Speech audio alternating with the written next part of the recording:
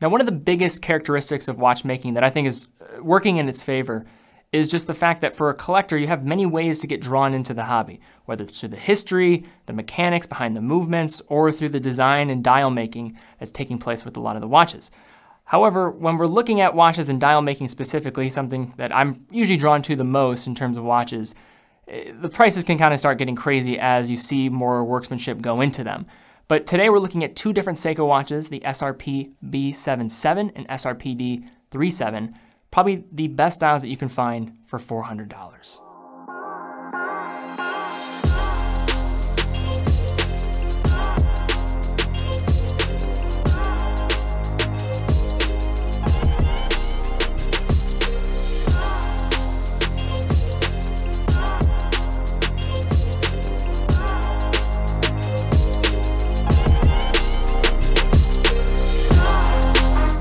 Now, when it comes to looking at all the affordable watches, especially within Seiko's catalog, Seiko cocktail times are probably some of the best out there and very distinctive in separating from the rest of the lineup. The line provides more distinguished looks that can sometimes be missing from more affordable Seiko 5s, while offering more dressy undertones than that of many popular Seiko Sarbs. The Cocktail Times original release was back in 2010, and the watches, like the name suggests, were made to reflect the different design undertones of popular cocktails, being designed with contributed input from one of Japan's top bartenders. In the past decade, the watches have become a staple in Seiko's catalog, being great value for money pieces with their recognizable textured dials. But let's take a closer look at these two models that we have here today. First, the SRPB77 coming with a silver dial and a blue handset, and the SRPD37 coming with a green dial. Both of these watches have a case size of 40.5 millimeters, thickness of 12 millimeters, lug width of 20 millimeters, lug to lug of 47.2 millimeters. Movement is an automatic Seiko 4R35, water resistance of 50 meters, and both of them have a hardlex crystal. The watches themselves on the wrist wear consistently with their 40.5 millimeter cases, which do have a bit of presence, yet wear flat enough given their 12 millimeters of thickness, allowing them to slide underneath dress cuffs during dressier scenarios. Are the watches as universal in their wearing experience as, say, the Seiko Sarb 033, for example, especially for a couple of watches that will lean more dressy? No. And would it be great to see these in slightly smaller case sizes? Certainly, but I think the wearing experience is still quite exceptional on my 6 1/4 inch wrist for 15.9 centimeters. The cases come in a consistent high polish, and both the watches have a large 6.5 millimeter crown that serves useful in setting the time, date, or winding the watch at the appropriate position, despite extending out from the case quite a bit. Jumping back to the thickness of these pieces, much of this is coming from the hardlex crystal that has a prevalent dome here, and really does just look fantastic underneath the macro lens. Now, the idea of having a hardlex crystal here, I think, could be contested depending on what kind of wearer you are. I think because these are dressier watches, you don't probably have to worry about this as much as you would if this was a little bit more of an everyday style piece. However, these are going to scratch up if you're going to start banging these things around. And I know they do as of, after long times of wearing these things, that definitely does happen. But I think what is achieved here with the hardlex, with the doming of it, for this price range, I think, for me, I'm actually in favor of it.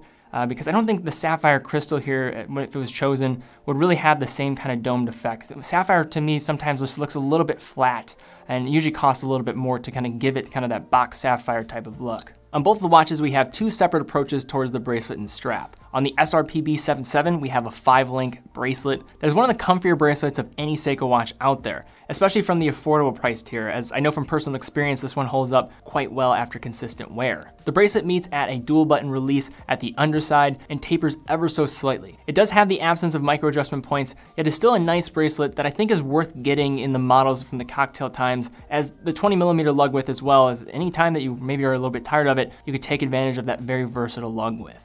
On the other side, the green dial SRPD37 features a brown leather strap on a deployant buckle that pairs well with the rich tone of the impressive dial.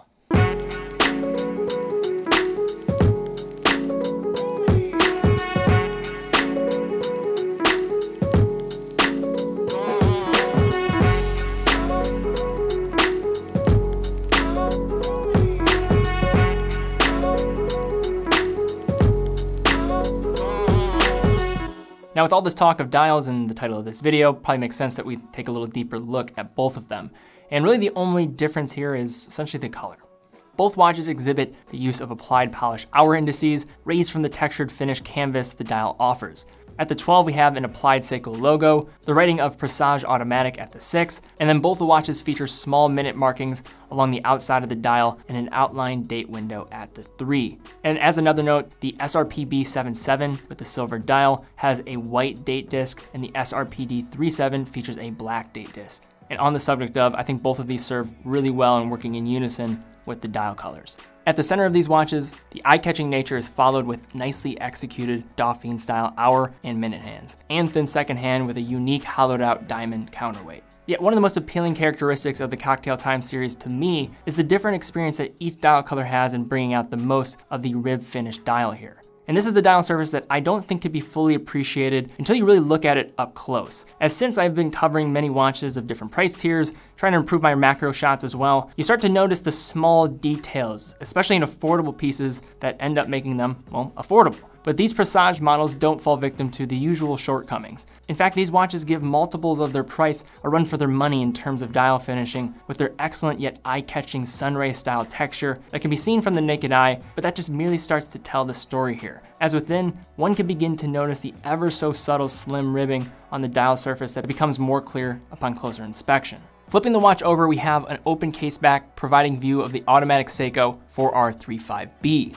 This movement has become a popular caliber that resides in the higher-end Seiko 5 models, the Seiko Prospect series, and of course in the many models within the Presage family. Despite the nice touch of color that makes its way onto the rotor here, the movement doesn't perhaps reflect the same beauty as seen on the front of the watch. But all considered here, we have a solid movement for the money. The movement operates at 21,600 vibrations per hour, 3 Hertz, has an accuracy of -35 seconds to +45 seconds a day, but that is incredibly conservative. Both of these are running within 10 seconds of perfect time a day and are very easy to regulate as well. The movement is hackable as well, so you can stop the seconds hand when trying to set the time, and also feature hand winding capabilities, and then has a power reserve of 41 hours. Despite the many watches that make up Seiko's entire catalog, I would say that the Seiko Cocktail Times are probably some of the most recognizable out there with their distinct looks. As underneath the hood, you're getting what you need, simplicity and function, while providing a dial that begins to show its true colors, leading to mesmerizing stares and thoughts of, 400 bucks? It's quite a nice looking watch. So guys, if you like this video, be sure to give it a thumbs up, subscribe, hit the bell icon, really would appreciate that, as that really helps out the channel. Also, what are your thoughts on the Seiko Presage, the Cocktail Times? Love to see comments down below. I think for me, just generally, these are fantastic watches for the money. Definitely would recommend them. The only thing is, I think you have that, a lot of people that $400 Hardlex crystal might be a little bit difficult. I think the sizing as well is probably the main thing for me. 40.5 millimeters is a little bit large here. The crown's a little bit big. So I know that this thing, in terms of the sizing of these, scales down quite well. My girlfriend has an SRRY025, which is essentially, in terms of what you're getting from a dial finishing standpoint, the same thing, around 33, 34 millimeters. So I know if they maybe split the difference there, that'd be a really killer watch. But I'd love to see comments down below. What do you guys think? What would you like to see from the future from this line? Also, if you want to stay up to date with giveaways, what's going on with me, upcoming videos, be sure to follow me on Instagram, as I'm also posting some great photos of watches. So guys, thank you again so much for watching. Be well, and I will see you all very soon.